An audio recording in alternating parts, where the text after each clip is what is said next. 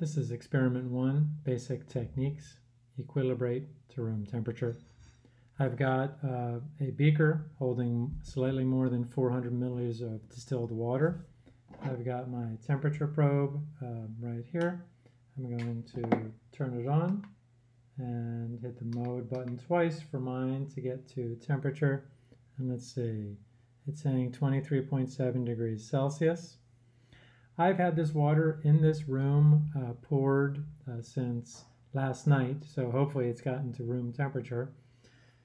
The proper way to sample the temperature of your water is to stir it and hold it in the middle of the solution which you're trying to measure. And also, for these temperature probes, you don't want to put them any farther than this into the water because you can get the electronics wet. And I've got 23.8, and within 1/10 of a degree or 2, that tells you that you have equilibrated your water temperature.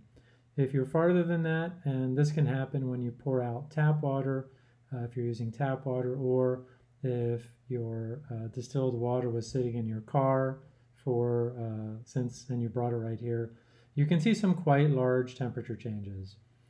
The idea behind doing the equilibrate to room temperature is that during your experiment the temperature won't change very much, if at all.